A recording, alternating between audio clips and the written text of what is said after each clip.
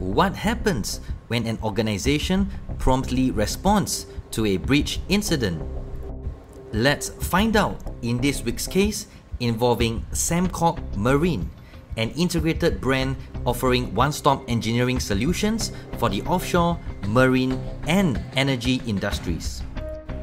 On July 25, 2022, Sembcorp notified the PDPC of a data breach that happened through the exploitation of the Log4J zero-day vulnerability. With this incident, a total of 25,925 personal data of individuals were exfiltrated. This includes their name, address, email address, NRIC number, telephone number, passport number, photograph, and date of birth, among others.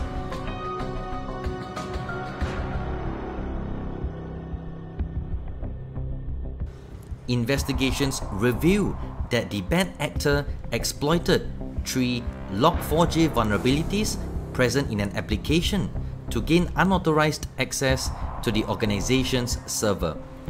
It was also revealed that the threat actor deployed the Cobalt Strike beacon, conducted reconnaissance, and made lateral movements across several machines before exfiltrating data and deploying ransomware.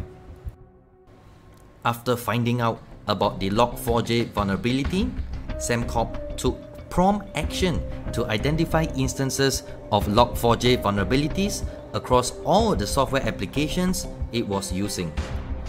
The organization then implemented workarounds recommended by its vendors for systems whose patches were not available or had not been released. The PDPC was satisfied with Sembcorp's prompt remedial actions and declared that there was no need for an enforcement action in relation to the incident. So, what are the takeaways? First, the prompt response of an organization towards the incident can be a mitigating circumstance that could potentially remove the impending financial penalty. Second, conducting regular penetration testing can go a long way. This is because when you spot vulnerabilities in your system before bad actors do, and perform the necessary remediations or fixes, bad actors will not be able to exploit such vulnerabilities and cause a data breach. Lastly, appointing a data protection officer, a mandatory role in every organization, can help. Note that they can be in-house or outsourced to professional PDPA service providers such as Privacy Ninja.